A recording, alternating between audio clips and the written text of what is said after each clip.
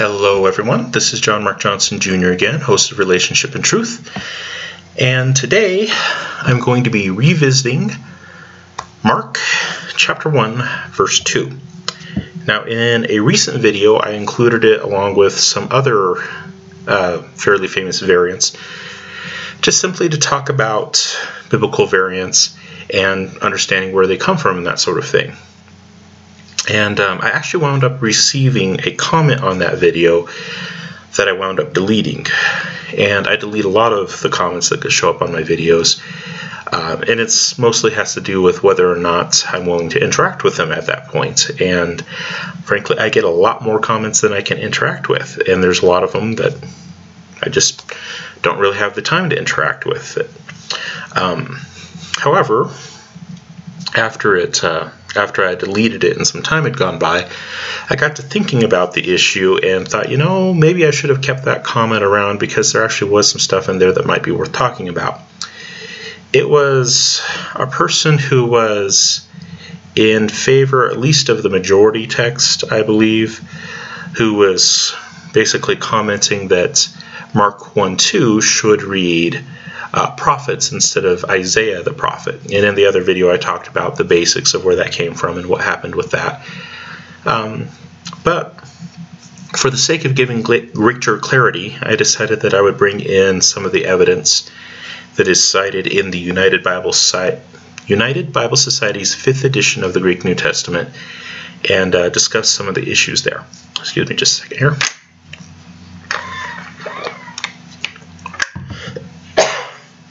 Now, the way that most textual critics go about establishing an ancient text is by dint of sufficiently independent witnesses.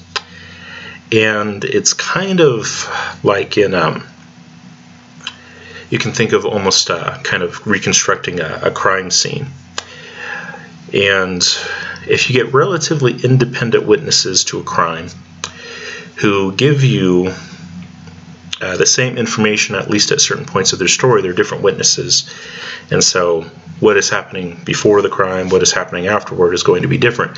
But at the moment of the crime that they witnessed, if they give you the same details at that particular point that you're interested in, that's pretty good evidence that that's probably what happened. Now, if you get a good number of witnesses that aren't relatively independent, but they still give you the same story, well, what they say could be true or not true, but the problem is if they agree on pretty much every single thing, the chances are they're not independent witnesses. You know, if you start talking to people and they say, I didn't see nothing, I didn't hear nothing, and this has not been rehearsed, and you go to the next one and they say, I didn't see nothing, I didn't hear nothing, and this has not been rehearsed, something funny is going on. And all the information matches up a little too much, it can be a bit of an issue. What a lot of textual scholars are going to look at is, of course, the age of the particular witness. Early is typically better. There are early witnesses that are unreliable. Of course, that's a possibility, but typically earlier is better. And then they're also going to look at the quality of the particular witness. Is this a witness that in other places has shown itself to be a pretty good representative of what was originally or what isn't? So you looked at other places that are sufficiently clear, places where textual scholars are typically fairly agreed on what the reading should be. Is it more reliable in those cases, or is it one of the ones where it doesn't match up with what would seem to be the most likely case? So there's the age of the manuscript, there is the particular reliability of that manuscript that goes into question, and then, as I've been talking about, the other major issue is the issue of independence. Is it different enough from the other witnesses that we can say that it really comes from its own stream? It really has its own genesis and origin.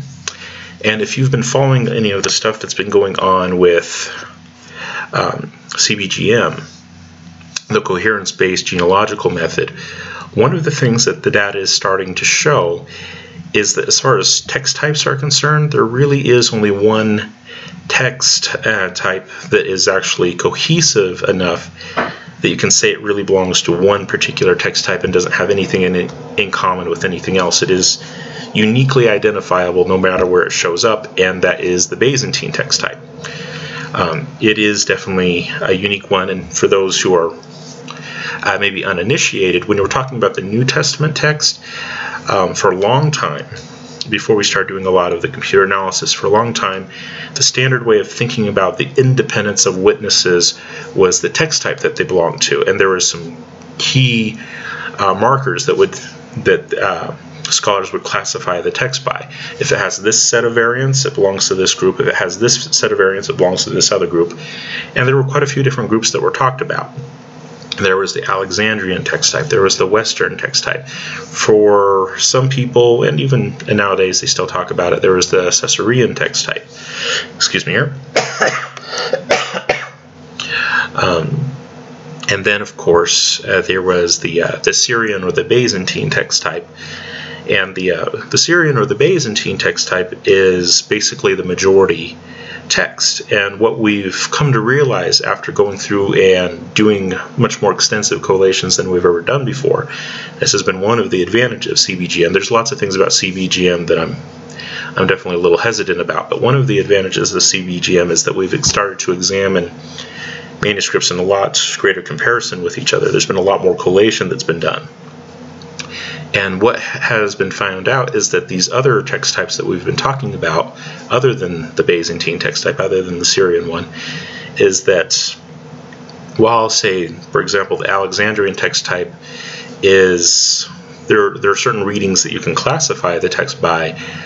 When it comes to all the other readings that are in the text, well, those vary enough and overlap with the other supposed text types out there, like the Western, Caesarean, if it ever existed in the first place, that there's not really a whole lot of points in really calling it out, because the places in which they agree in their variation is actually smaller than the places where they disagree in their variation, and so it's not really useful to call them a text type.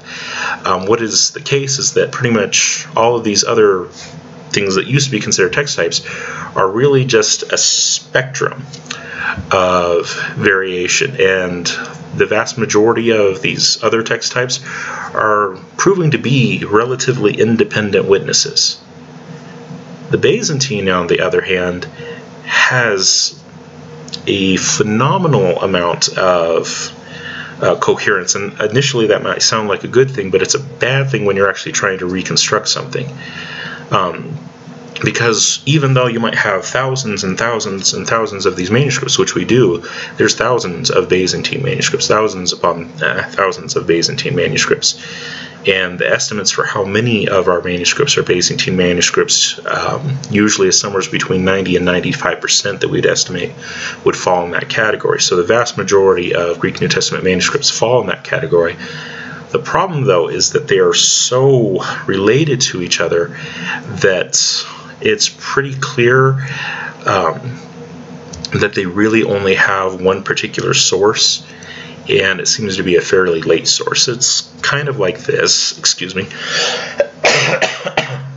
Sorry, I'm still fighting a cough that I've had for a little while now, and I'm real bad in that regard. There's sometimes where I'll have coughs for have a pretty bad cough for like months on end. It doesn't really affect a whole lot of everything else for me, fortunately, but just coughing at random places and other people kind of start standing away from me. At this point, I'm not contagious or anything like that. I just got a real bad cough. But yeah, it's a little annoying, to say the least. So, as I was saying, if I can remember where I was, the Byzantine manuscripts, there's a ton of them, but very, very, very, very similar. In fact, so similar that it's become really clear that the Byzantine text type really should just be considered one witness. It's not really an independent witness. They're all so close that it really calls that into question.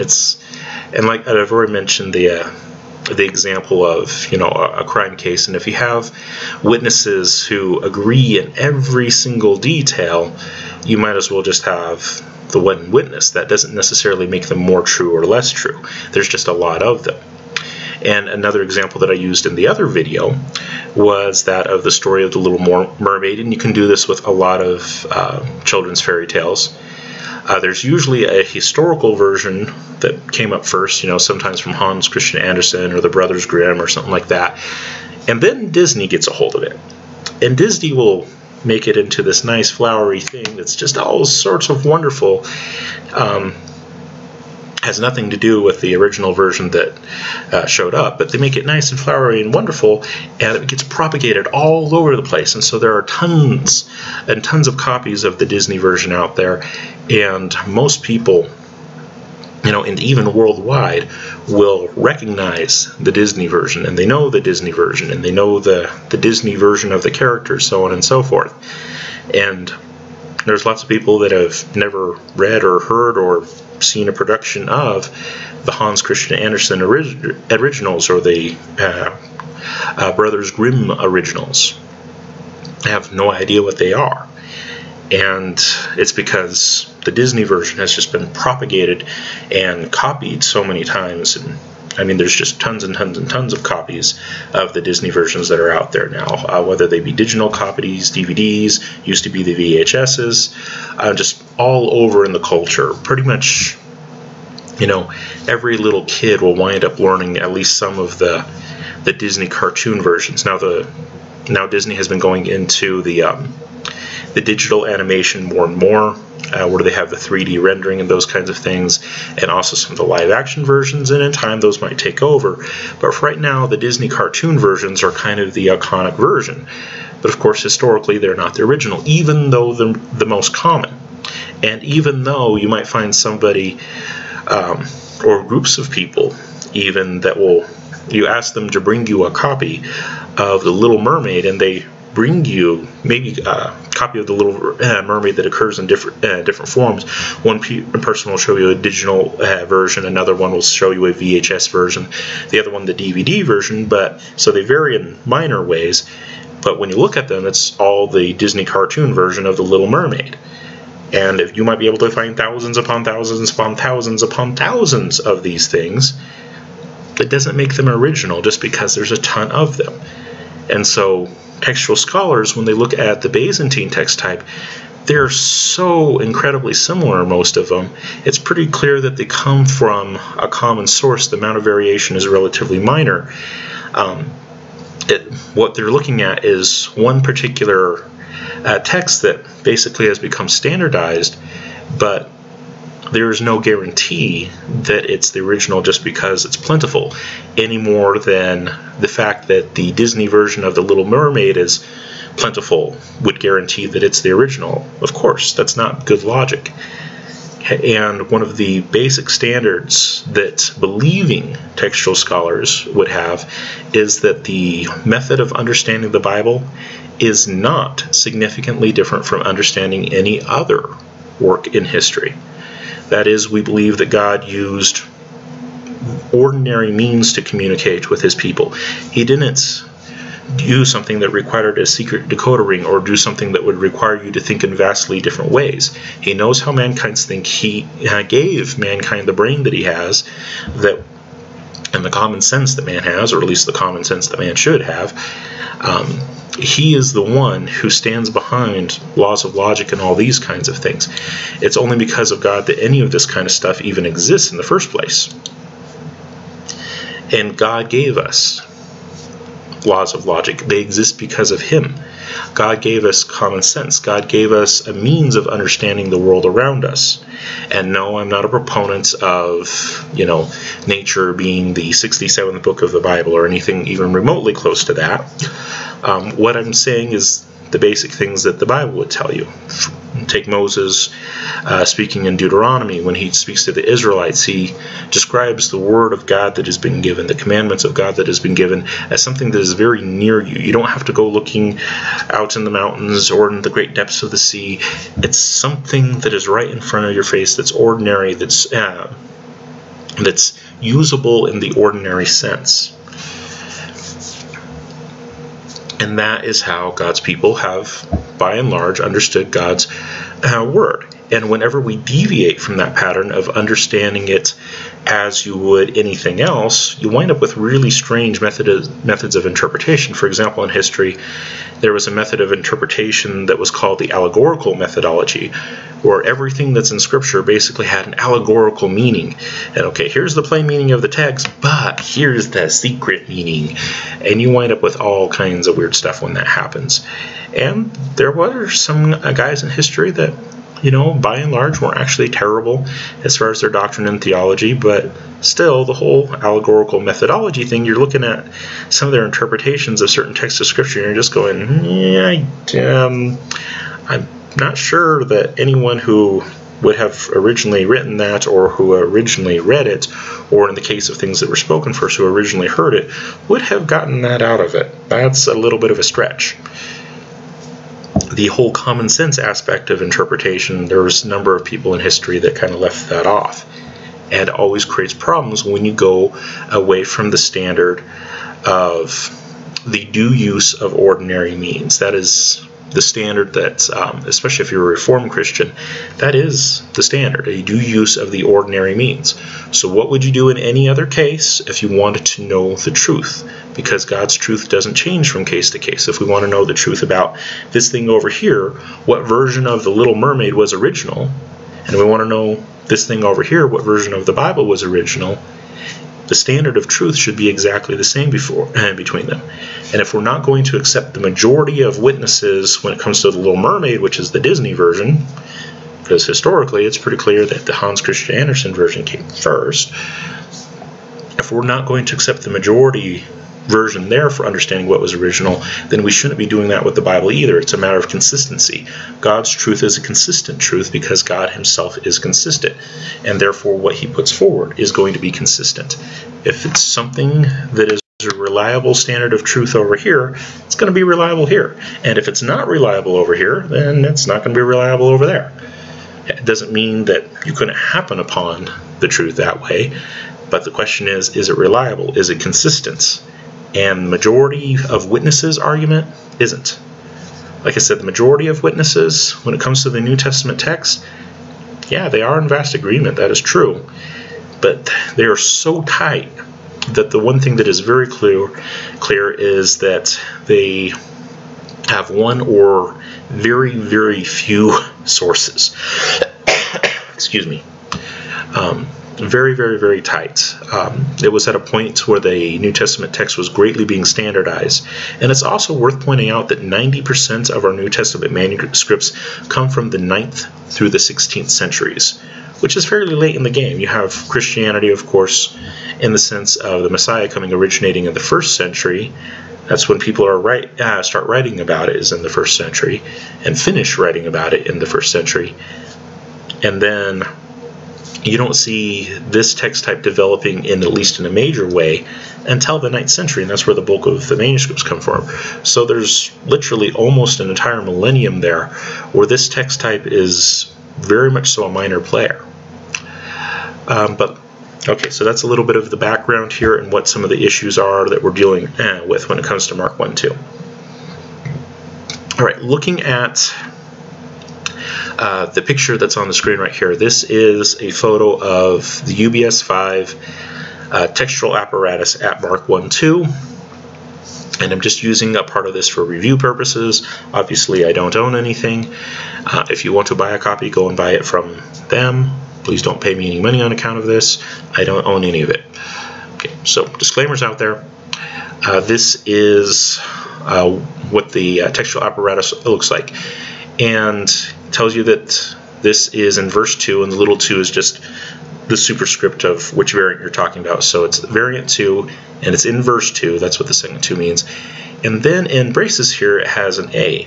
And what that means is that the textual editors are absolutely sure that this is the correct reading. A is a rating of certain. This is something that isn't really debatable as far as the editors are concerned. And they say that the reading is en to Isaiah to prophete, which when you translate it is in he who is Isaiah the prophet. And it gives some witnesses for those. Aleph, Hebrew letter Aleph, stands for Codex Sinaiticus. B is Vaticanus. L, Delta 33, 565, 892, 1241. And 1 out of 4 places that Origen mentions this particular verse. Okay, and why does it say that the 1 out of 4? Well, this is a fairly frequent thing that happens with the Church Fathers. Church Fathers are witnesses of the New Testament text and the biblical text in general. But the problem is that they're not usually super consistent, because a lot of times when they quote the scripture, they quote it from memory. And there'll be certain parts, excuse me, and there'll be certain parts that are somewhat modifiable. And sometimes when people quote the biblical text in English, will wind up paraphrasing the text instead of actually giving the exact quote. Sometimes we'll get a little part here or there different, not enough to significantly affect the meaning in most cases, but we'll paraphrase sometimes instead of giving the exact quote. And the early church fathers weren't any different in that regard. And one of the issues here is the article to. That article is something that will vary by dialect and register in Koine Greek. Koine Greek was not an absolutely uniform language, and it tended to vary a little bit depending on who was speaking it when, and at what time in the history of the development of language you're talking about. So it varied by place and it varied throughout time. And attaching the article to the proper name is something that could vary quite a bit. Like I said, it's basically he who is Isaiah. It's a rough comparison in English would be something like Mr. Isaiah. It's kind of something that makes the text a little bit more formal, but it doesn't greatly change the meaning. Whether you have that article in there or not, it's still talking about Isaiah. And so one time when Origen quotes it, he has that formal marker in there, that article right before the proper name. Okay, and this is the one that a good many textual scholars, not just the UBS scholars, but a good many textual scholars in general, who accept that whether they be biblical Christians or not, but who accept that you would understand the Bible in basically the same means that you would use in understanding other texts. That the Bible is understandable through a due use of the ordinary means. There's no secret decoder rings. There is no secret knowledge that has to be passed down alongside the Bible in order to get the specific meanings out of it. It's a due use of the ordinary means. And standards that we wouldn't accept anywhere else, we're not going to accept here. So if we're not going to accept the majority argument when it comes to which version of The Little Mermaid is original, we shouldn't do that with the Bible either. Those kinds of people look at this and they say this one is the original text, and it's because this combination of witnesses has both an earlier attestation and especially a more reliable and more diverse attestation than you're going to get for the other ones. But the next one that they give here is pretty close to the same thing. And in fact, in English, we usually wouldn't translate it any differently. It's in Hezekiah to prophete, which sounds really similar. The only difference is that after the N, there is no to. It just simply drops the article in front of the proper name. And again, that was something that would vary from region to region, and it will also vary throughout time whether or not that would be included.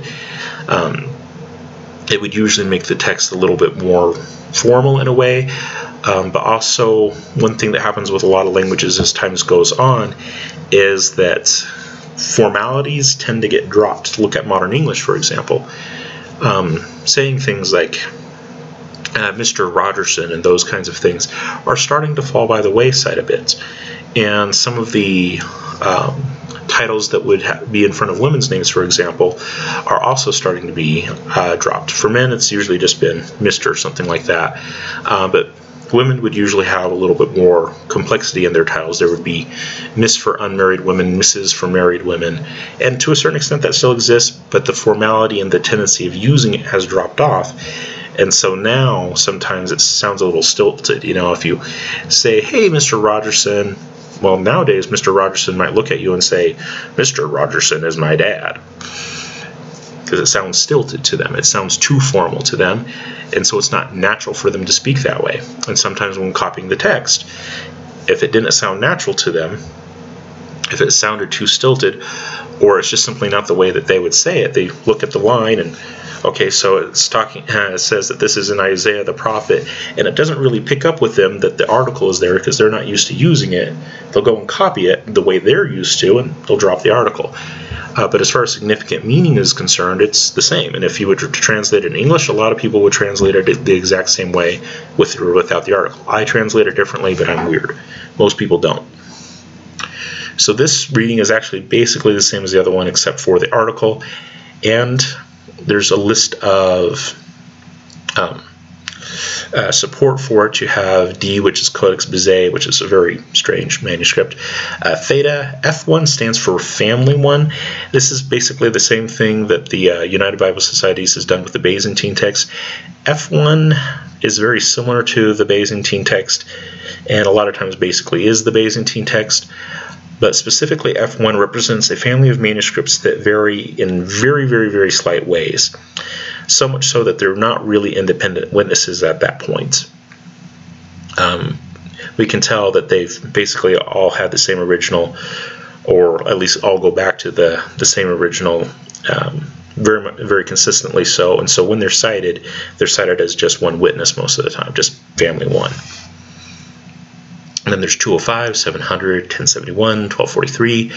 Little italic L there stands for lectionary, so that's lectionary 253. ARM is the Armenian, and not Armenian with an I. It's Armenian with an E.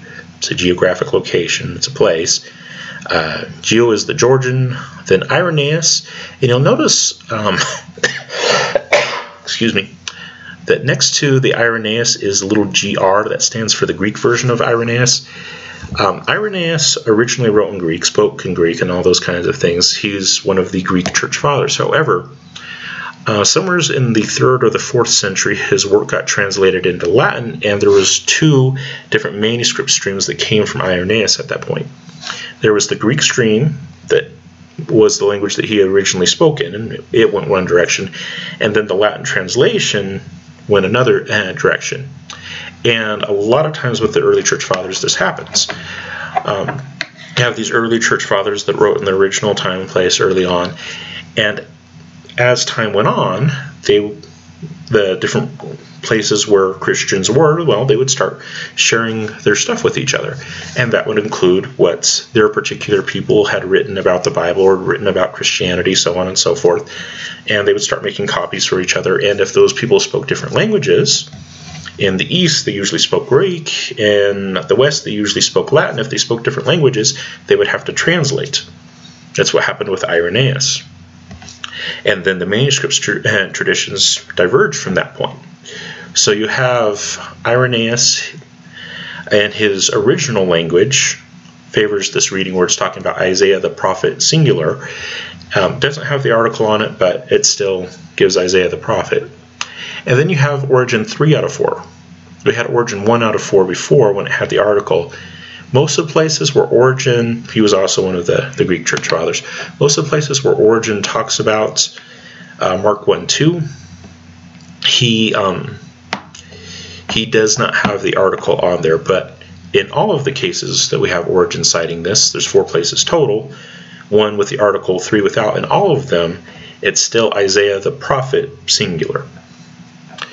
Then you have Serapion, Epiphanius, Severian, Hesychius, and I pronounced that wrong, I'm sorry. And there's a few little variants in there, but they don't greatly affect a whole lot. Also included in the support for this is the Atala, and the Atala, for those of you who don't know, is basically the Old Latin form. Now, when you're talking about classical literature in general, Atala actually means something a little bit different. But when you're talking about New Testament texts, the Atala is referring to the Latin translations of the New Testament before the Vulgate came along. So these are Old Latin translations, the earliest Latin translations that we have of the New Testament before everything was standardized in the Vulgate. So they support it. And then we also have the Vulgate, by and large, following along with this reading. And then there's evidence from the Syriac, and there's particular forms of the Syriac that are cited here, particular forms of the Coptic, that's what the COP is. And then Irenaeus, when he's translated into Latin, 1 out of 3 times he has Isaiah the prophet singular. And then what's also interesting is that Origen in his Latin version, because like I said, a lot of church fathers, there's both a Greek version and a Latin version. For Greek church fathers, the Latin version is the translation. For Latin fathers, and you have to know who comes from where, for Latin fathers, it's the Greek version that's the translation. You have to know who was where and those kinds of things.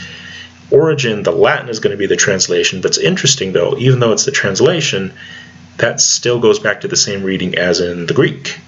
Well, technically in the Greek there was one that was one way and one that was another way. And interestingly in Latin doesn't have really a proper article like Koine Greek does, and even Koine Greek, it's still not a proper article. It's actually a very special pronoun is what it is, but that's a whole nother discussion. But even in the translation, it's still identifiable as being Isaiah, prophet, singular. Then we have Victorinus, Batau, Chromatius.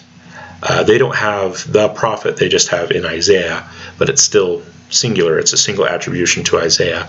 Ambrosiaster, Jerome, it's in parentheses because it's not quite the same quote, and Jerome was one of the Latin fathers. So again, we're reading the Latin and trying to understand what his Greek was, and so there's a little bit of variation there. Augustine was also a Latin father, but his is clear enough that we can tell it follows along with this particular reading. All right, so that is the evidence that's basically in favor of Isaiah the prophet, a singular attribution in Mark 1:2. And that's quite a bit. It's not the majority, but it's quite a bit of material. You have very early reliable manuscripts like Sinaiticus and Vaticanus. 33 is one, excuse me. 33 comes quite a bit later, but it's still regarded as a very reliable manuscript. You have some of the earliest church fathers in their original languages quoting this, like Origen and Irenaeus are very early church fathers. And in their original languages, and Origen even in his translation, and Irenaeus in one of the places in his translation, in the translation of his work, it follows along with this, as well as a number of early translations, Armenian, Georgian, Atala, the Vulgate, Syriac, Coptic, etc. So what is interesting here is that you have early testimony, you have the testimony from very key witnesses, generally reliable witnesses, and then these witnesses, excuse me, are diverse. That is, there's lots of places where they disagree, and so it becomes very significant that they happen to agree on this point. So when you have a lot of witnesses that disagree in a lot of other areas, but they could all agree on this particular detail, it's real good evidence that this particular detail is correct. And the same thing would happen in a court case. If you get a bunch of different witnesses, they're all saying kind of different things, but they all happen to agree on this one particular detail. In the case, you know, that the assailant was in fact wearing a green hoodie or something like that, and the only one in the vicinity who had a green hoodie was this guy. Well, it starts making a pretty strong case against this guy. This might be the only detail that they all can agree on, but if it's a unique identifier, it's a unique identifier, etc., and on the case would go. But having witnesses that vary and yet agree on a particular point is a good thing. And in any ordinary situation, we would look at that and say it's pretty good evidence that that one thing that they agree on is probably true. But like I said, there are the people on the other side who try to argue, well, it should be the majority wins, and that's not necessarily good evidence. like I said, we wouldn't normally accept majority evidence in pretty much anything in life if we actually wanted to use it as a standard of truth. You can use it as a standard of feeling of what public opinion is and things like that, but not as a standard of truth.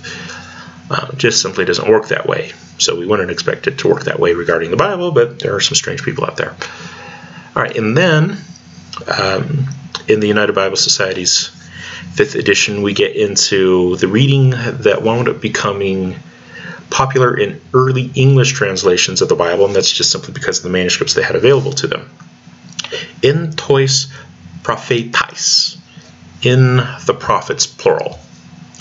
And you have A, that's Alexandrinus. W is Washingtonianus. F13 is Family 13. So there's actually a number of manuscripts there. But like I said, they vary in relatively minor ways. And so as far as independent witnesses, they aren't really independent witnesses. So they're usually counted together. 28, 180, 579, 597, 1006. Excuse me, 1010, 1292, 1342, 1424, 1505. BYZ, that stands for Byzantine, and then in brackets they have some archetypes of the Byzantine texts and manuscripts that generally follow along with all the other Byzantine manuscripts, and so those are generally the ones that are referred to give the Byzantine reading, because like I said, the Byzantine texts usually are pretty close to each other, so you look in a few of them, you don't usually have to look in too many, and you'll get an idea of what the Byzantine reading is. That's how close together they are. The lect is lectionaries, meaning the vast majority of lectionaries that we have access to are going to read this way. VGMS is a manuscript that's of the Vulgate category. Before we had the Vulgate as a whole with no qualifier. Here this means that there is particular evidence in the Vulgate corpus as a whole, but it's relatively small. And then Syriac H, there was Syriac before, but this is just basically one variant of the Syriac text. And then Coptic, Bohairic, MSMG, MS is manuscript, MG is, excuse me, a marginal note. So what it's saying is that in the Coptic Bohairic, there's one particular manuscript that happens to have a marginal note that reads this way. So, you know, it's my cousin's second cousin's friend who is related to my great aunts on my mother's side, 52 times removed. So yes, it's evidence, but it's pretty far out there by that point. The Ethiopic, that wasn't mentioned before, so this is a different, relatively early translation. That one actually is somewhat significant, but it tends to be a little bit later text than some of the others. So for example, comparing the Atala, the Syriac, and the Coptic, those tend to be pretty early on. The Ethiopic, like a century or two at best later. Some of the Ethiopic manuscripts, of course, come considerably later, but there's usually a multi-century gap between them. Slavonic is also a very interesting early translation, but again, it comes quite a bit down the line. Then we have Irenaeus mentioned again, and this time in Latin in 2 out of 3. So this Irenaeus, remember, he was one of the Greek church fathers, so this is not his original language. And in translation, and the translation, like I said, was made probably third or 4th century. He wrote in the second. Translation made in the 3rd or 4th century. But the manuscripts that we have of Irenaeus don't necessarily always go back. The Latin version of Irenaeus don't always go back to the 3rd and 4th century. Some of them come along much later, and there'll be sometimes alterations and changes along the way. And so it's really hard to know exactly what was original here, but in the Latin form, it says prophets in the multiple. And then Asterius. And then last but not least, there is a conflated reading, and you find this a lot of times in certain manuscripts. If a scribe has available to them multiple manuscripts, and one set of manuscripts reads one way and the other set of manuscripts read the other way, they will usually, instead of picking one or the other, a lot of times you'll find scribes that just decided to mesh the two together. So in a particular reading of the Atala, the old Latin translation, there's one particular manuscript of the Atala that has this apparent reading. It's not, the text isn't super clear. That's what the VID means. It appears, is basically what it means. It appears that this was what the scribe was trying to write, was trying to get across. And it's in Isaiah and in the prophets. So he combined the two readings. It's in Isaiah, it's in the prophets. Smash them together. Excuse me. And so as far as quality of witness is concerned, it's in a different language. And this particular manuscript is a fairly late manuscript. It's like 7th century, and then it's a vid reading. It's not entirely apparent that this is actually what it was. This is basically just our best guess as to what this was supposed to be. And it's also a conflated reading. We have two very obvious lines, ones that say Isaiah the prophet, some of them with or without an article before Isaiah. But like I said, in Koine Greek, that's something that's more indicative of dialect. It's more indicative of register, whether you're trying to be formal or not, than it is actually something that's significant to the main meaning. So you have Isaiah the prophet on one side, you have a very clear line for that. And then on the other side, you have in the prophets, two very clear, distinct lines. And you have this one manuscript that shows up in the 7th century in a different language that happens to put the two readings together. Excuse me. So pretty sure it's not that one. And pretty much everyone on every side of the spectrum would agree it's not that one. Okay, so this is what happens as far as the textual evidence at Mark 1:2 is concerned. If you're not someone who buys into the majority is always right kind of thinking, or whatever argument happens to fit the text I like kind of thinking, which is majority sometimes and extreme minority sometimes, if you don't fall into those kinds of categories and you actually believe, like a lot of Christians throughout history, and especially the early Protestants believe, that you understand the Bible through a due use of the ordinary means, then the better evidence is very clearly on the side of saying that it's in Isaiah the prophet. You have some of the most reliable manuscripts there. Sinaiticus and Vaticanus, they're not completely reliable. They have their oddities for sure, but on the whole, they're pretty reliable manuscripts. 33, like I said, is pretty reliable. Excuse me. And then you also get some of the earliest attestation possible. You have the Greek version of Irenaeus. Irenaeus is a 2nd century church father, and that's his original language. It's hard to get a lot closer than that. And you also have Origen in his original language, and even Origen in translation, agreeing with that general reading. And like I said, in Latin, it doesn't really have the articles, so it's not going to support the reading with the article in it, but as far as the general reading, it supports it. And then there's also the issue of the diversity of witnesses. These are witnesses that obviously are not extremely dependent on one another. These come from different places. These come from different time periods. These are manuscripts that come from localities that actually differed somewhat in the version of Christianity that was practiced there. There were some local differences and those kinds of things, and yet they all happen to agree on this particular detail. Pretty good evidence that that particular detail is right. When it comes to in the prophets, yeah, there are a number of manuscripts that agree with it. In fact, it's the vast majority. The Byzantine text, excuse me, most people would say is at least 90% of the manuscripts, and depending on the particular location in the New Testament that you're talking about, it could be as much as 95% of the manuscripts. Vast majority there, but like I said, those manuscripts are all so close together that there's not a whole lot of, there's just not a lot of diversity of witness.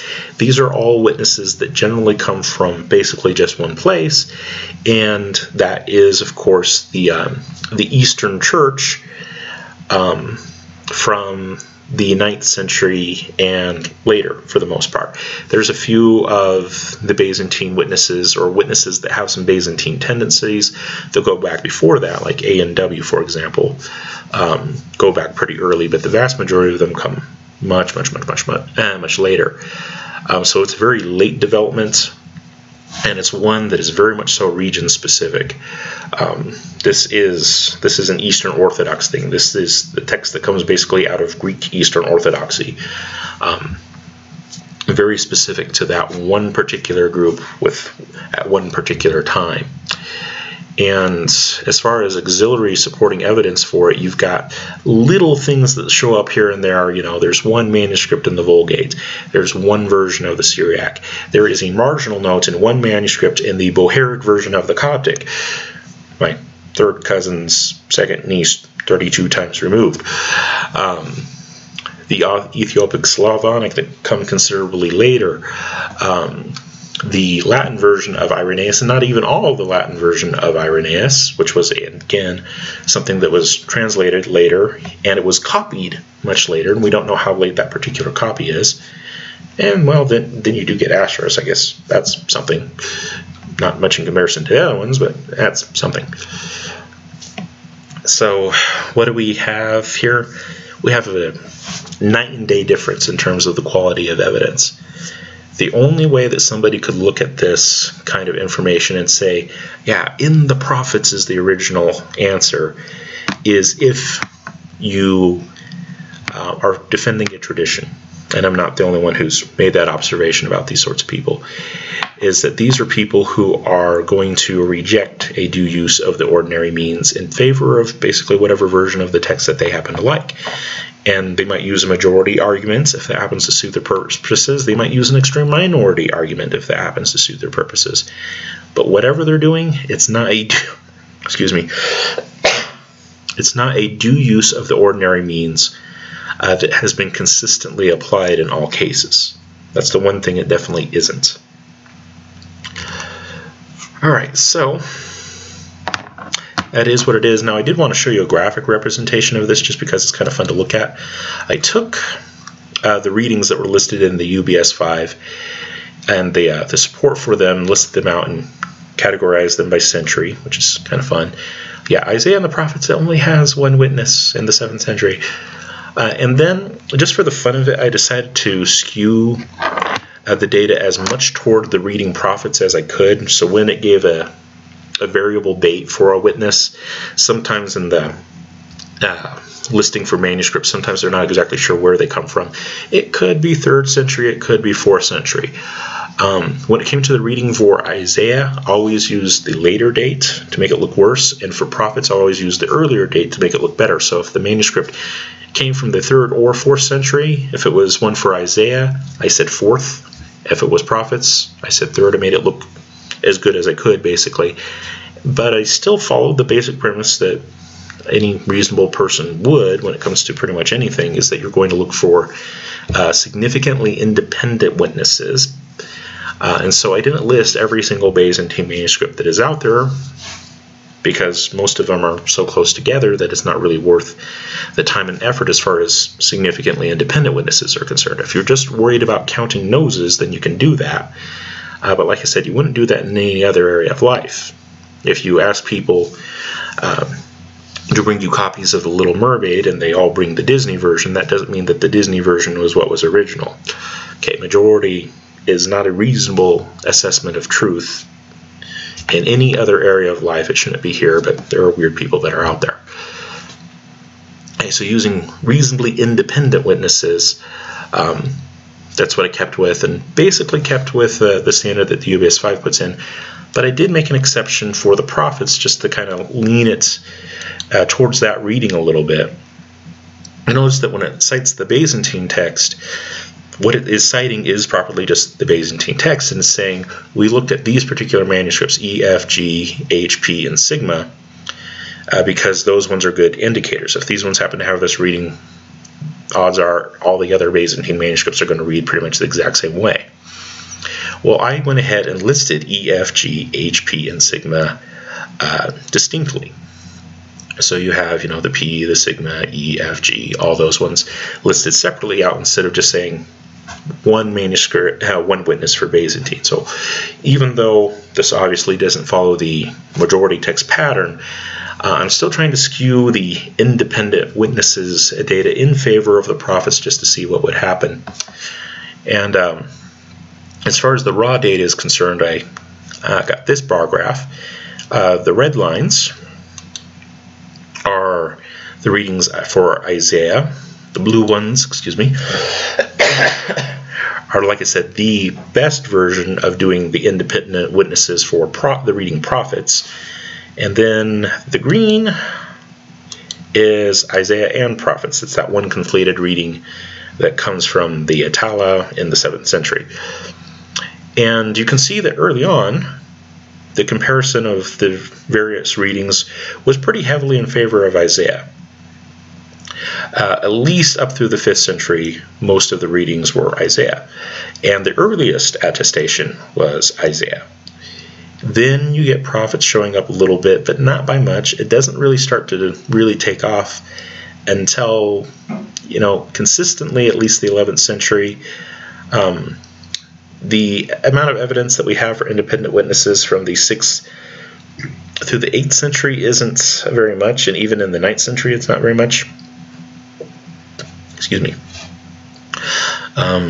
So that is a little bit poorly represented, but we see a transition basically in there. There's more or less 3 periods. Early period, the reading Isaiah definitely dominates. The in-between period, we don't have a whole lot of good data for as far as independent witnesses is concerned, but that seems to be the part where it shifts over. And then once we get into the 2nd millennium AD, then the reading prophets is pretty well established. But there definitely was an identifiable shift between them. And like I said, this data is a little bit messy, so one thing that you can do to help solidify it is to break it down into quartiles, and so that's what I did. Excuse me, just to make sure that the amount of data in each section was relatively consistent to give you a little bit better picture of how things compared. And when you do that, breaking it into quartiles, you see that the first 3 quartiles, the reading Isaiah definitely dominates, and it's only in the last quartile that, as far as independent witnesses are concerned, that you get prophets dominating, but it's still not by much as far as independent witnesses are concerned. So if you're using a fairly reasonable standard, you want early, you want reliable, you want diverse, Isaiah blows the other variant readings out of the water easily. But like I said, there's lots of people who are going to disagree with this, and it's frankly just going to be to maintain their tradition. They'll use a standard, might be the majority text or some other word standard that they come up with, that they wouldn't use in any other area, but they'll apply it to the Bible because they like particular readings and particular versions of the Bible that they happen to like. Not consistent at all, but that is the mark of traditionalism, is you tend to be rather inconsistent. Excuse me, sorry. All right, so that was kind of a relook at Mark 1:2. Now, one thing that I did want to mention before we close this out, and I know this is already getting kind of long, but one thing that I did want to mention is that like I said, there was this comment that had talked about Mark 1:2 and various other things, but especially Mark 1:2 that I wanted to get back to, and I wound up deleting the comment just because I didn't have the time. Kind of regret that. It would have been nice to actually have it so that I could bring it up here, but in it the person made the argument that in the early manuscripts, the Alexandrian text type, and like I said, with CBGM we found that there are no really early text types. The only text type that actually is truly unique in all of its readings and specific enough in all of its readings to be considered a text type is the Byzantine text type. The others have enough variation, enough difference that they can actually be considered reasonably independent. There's no text type early on. That is something that developed with time and standardization, familiarity, production of one form over another, etc., etc. But this person basically claimed that the early manuscripts have the reading Isaiah because the early scribes were copying from Matthew and Luke and using their reading. And so let's take a look at Luke, for example. It says, "As it is written in the book of the words of Isaiah the prophet," and then it gives the quote. And there's a similar thing that goes on in Matthew. And we'll just go ahead and bring that up. Matthew, believe it's 3:3 instead of 3:4. For this is he who is spoken of by the prophet Isaiah when he said, and then, of course, it gives the quote. And this person was arguing that, well, the person who was these early scribes, even though they make up the vast majority of the early period, even basically the first millennium of Christian history, the reading Isaiah predominates. But their explanation was that in these manuscripts, the vast majority of manuscripts in the first millennium, that all of these readings come from a scribe or scribes that had basically took the reading from Matthew and Luke and inserted it into Mark. And they were more familiar with Matthew and Luke, and so when they copied Mark, they copied it that way. There's a huge problem with that, though. First of all, it doesn't fit the external evidence. The external evidence is really clear that the reading Isaiah predominates, and if you break it out by century, you can see that it very clearly predominates early on by a good margin. Okay, so the idea that this other reading was the original one, and then they confused it later on, just doesn't fit the external facts. So there's a problem. But on an internal level, there's another problem in that the forms are actually different. So in Matthew 3:3, when it's talking about Isaiah the prophet, the Isaiah the prophet that is mentioned there is in what is called the genitive form. And you compare that with Mark 1:2. And I'll just go ahead and highlight this here. So you see what looks like an O and a U ending for Isaiah and also on prophet. That is the diphthong U, and it is indicative of the genitive. Let's go over to Mark 1:2 though. And when we have Isaiah the prophet, you'll notice that Isaiah ends with what looks like an A, it's alpha, with a subscript. It kind of looks like an I with a tail, it's iota. And the prophet ends with an eta, looks kind of like an N with an extra tail. And again, it has that little I with the tail. That's when it has that little tail underneath it like that, that's an indicative that it's dative. So if they were copying from from Matthew into Mark, they would have actually had to change the form of the word itself. And when people do conflated readings and those kinds of things, and where you get what is called parallel corruption, where someone has another version of the story in mind and they write that other version in mind, I should say another version of the account. These aren't just simply stories. This is historical fact. If you're a biblical Christian, you believe that it's historical fact. So when I say story, I mean it's account. This is what happened. When people mix up accounts like that, they'll mix it up with the form. This is the form that I'm used to saying it in, and you write that in. And that is going to include the particular, what is it called? Sorry, the particular case. Genitive, dative, or cases. And it will include that. But here it doesn't. You would have to transpose something that was in the genitive into the dative. So going from Matthew, so some scribe miscopying Mark on the basis of what Matthew says doesn't work. It's completely different forms. Yeah, it's the same root word, but the form is completely different.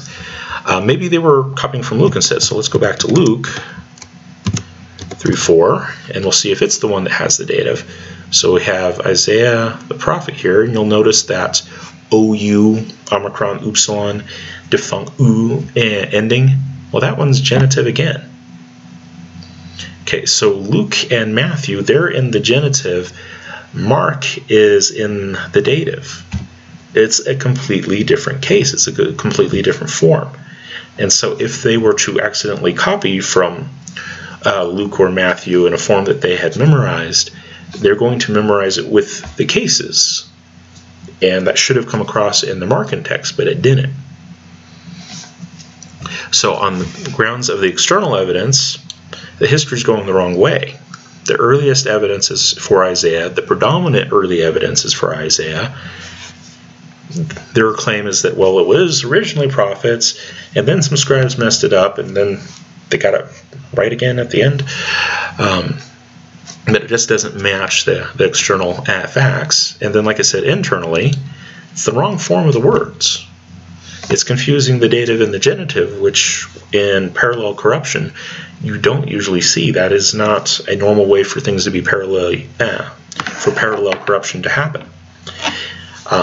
And it's not that, you know, textual critics don't know that that's a possibility. It's just one that they rejected because it doesn't match the external facts, and it also just doesn't match the way that parallel corruption happens. Parallel corruption happens when the surrounding material is enough that both the words and the form of those words can be superimposed into the text.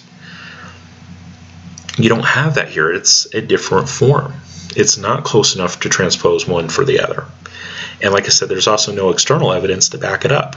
I've heard people try to make that argument, and frankly, it's a really weak argument. It's just awful. All right, so that was just an analysis of the evidence surrounding Mark 1:2, and basically trying to explain why the UBS I hate that cough. Why the UBS 5 editors, as well as a lot of other textual scholars, would agree that this is a sure reading. It has a rating of A. This is a certain text. The evidence is real clear on this one. Your most reliable witnesses have Isaiah the prophet. Your earliest witnesses have Isaiah the prophet. The diversity of the witnesses that disagree in other areas but happen to agree on this one points to Isaiah the prophet. Those are reasonable standards that you could apply consistently to any other area of truth. You would look for reliable witnesses. You would look for the earliest witness if there's a chain of witnesses coming down. You'd want the people who are closest to the event. And then you would also be impressed by having a diversity of witnesses who might disagree on all these things, but if they happen to agree on this one detail, it's really good evidence that that one detail is true. Instead of having, you know, the vast majority of witnesses that might agree on pretty much everything, which wouldn't be surprising if it all comes from one particular source that's not diverse, it's not going to be very impressive.